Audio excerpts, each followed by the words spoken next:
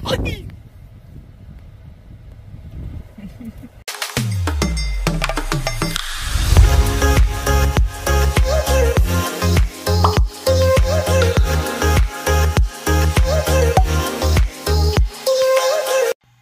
guys, my name is Ruby and this is going to be a vlog about when I went to Progreso, Mexico during the COVID pandemic and when it was in its full effect. So I completely forgot to record an intro. That's why I'm doing a voiceover. Here you're gonna see that me, my boyfriend, and my mom all went to Progreso during the COVID. So you're gonna see a lot of different things.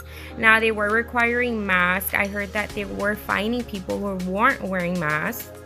The businesses were actually having to follow certain protocols in order to open up. This was actually June 14th was the first day that salons and such things like that had opened.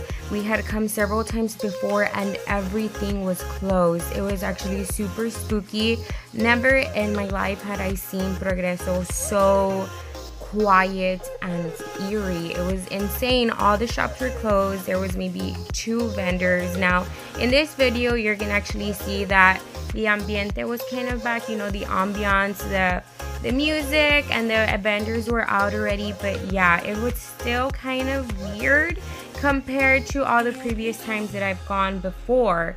So you're gonna be able to see that for yourself. Now I know as of right now they're saying that they might close it off again because the Mexican government is saying that they no longer want American tourists in Mexico.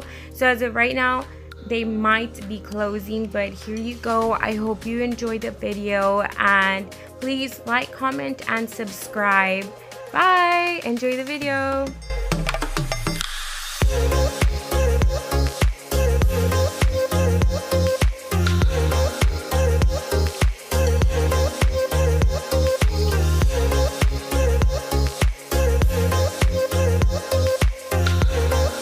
So when we first crossed over, we noticed that there was this new little machine. So basically it's saying welcome, but it's spraying you with what I'm assuming is a disinfectant. And you're gonna see that there's gonna be a lot of vendors selling masks, which is awesome because we ended up buying some ourselves.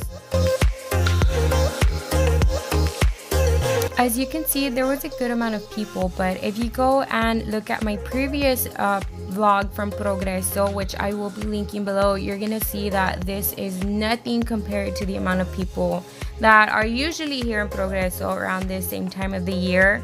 It is basically empty. In my other video, you can see that we couldn't even walk.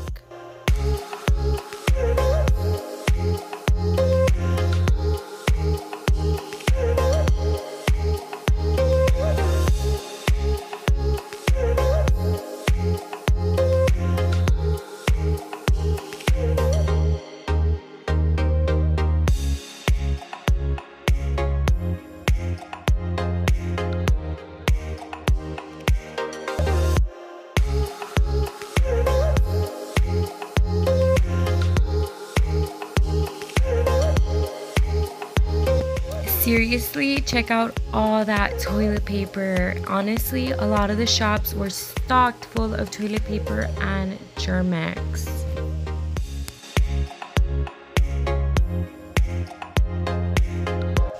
Here you're gonna be seeing me actually walk into the salon. Now in order to go to the salon, they have to unlock the door, they have to spray off the bottom of your shoes, and you have to wipe them on the little carpet. You have to apply Germex, and they do check your temperature. So you can see here that in order to get a pedicure, every other chair is not occupied, and in between each section there's like a railing with PVC pipe and plastic covers to keep everyone distanced and separated. Sorry, you're gonna see my feet. I was in desperate need of a pedicure, but honestly, this salon made me feel super clean and secure, and I was in no way worried. We actually ended up eating at a restaurant called the Red Snapper. I really suggest it. It was super delicious. We were really happy that we were finally able to go to a restaurant and sit down and eat, because the previous times that we had gone, and I wish I would have recorded or at least taken pictures, restaurants were not allowed to have clients eating there. So it was takeout only, and even the carts selling like the tacos, they even have like tacos de barbacoa in the morning, had signs saying that you had to take the food. So the previous time that we had gone gorditas, and we had to walk away from the carts and eat it standing up in the middle of the street, because if the vendors got caught selling food and having the people eating there, their clients, they would get a citation. So here we finally got to sit down and enjoy some delicious food. Me and Rene ended up getting some enchiladas, and they were delicious, and my mom got like a seafood platter. It was super yummy.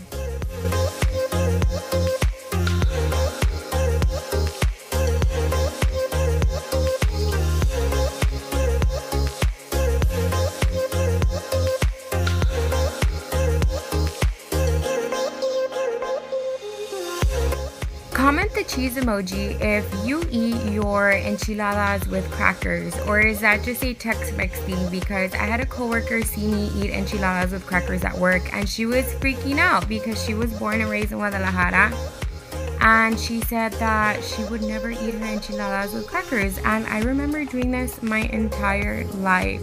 It's honestly the best combo.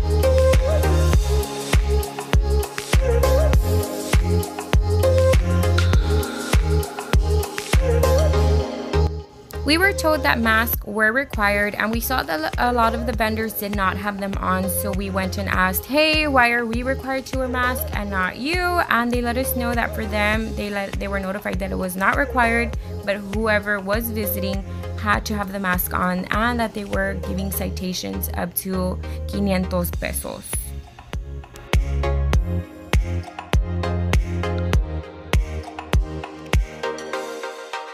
Here you're gonna see that we hit the jackpot. My aguas frescas were finally open. We had gone 2 or 3 times before, and they were closed because a lot of the restaurants had to follow the protocol of it being takeout only, and for some reason I'm assuming that the owners of the agua frescas did not feel secure enough to open. But finally they were open, and I got my agua de melon. I was super happy. Here you're gonna see that we're actually crossing back already.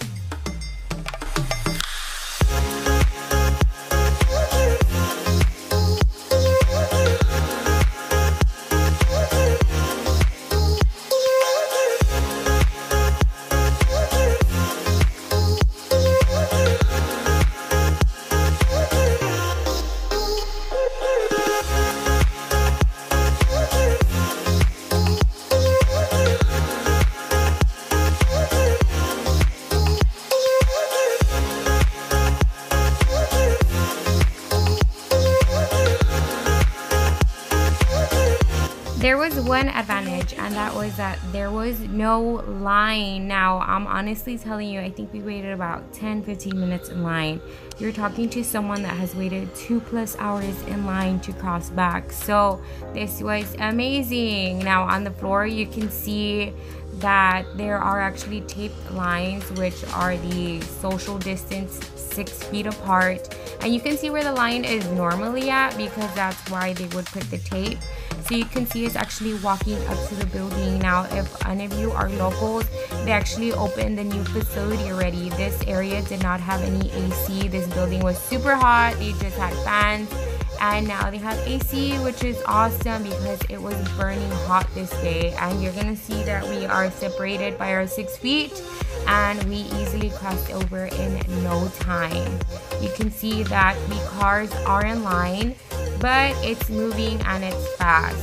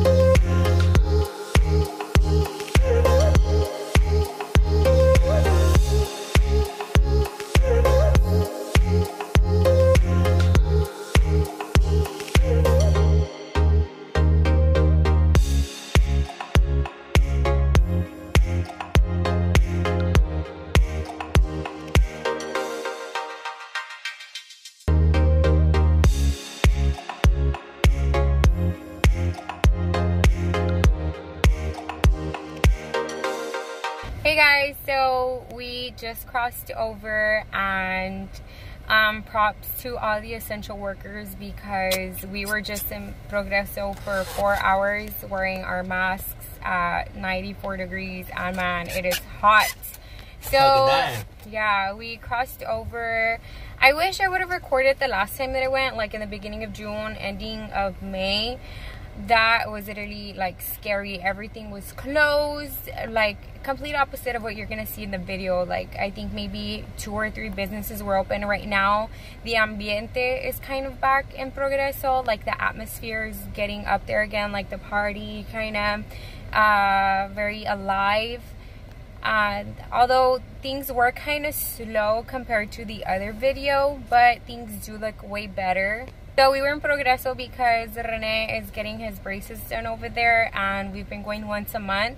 So it is picking up. They are taking a lot of precautionary measures. They're cleaning very frequently, like in the salon. As soon as the lady next to me got up, they started disinfecting with Clorox and I don't know what, like you smell it. Super clean. My pedicurist was awesome. Her name was Marlene, so I really recommend her if you guys are interested. But yes, thank you for watching my video and keeping updated with how Progreso looks during the quarantine. So yes, thank you for watching my video, and please like, comment, and subscribe. Bye.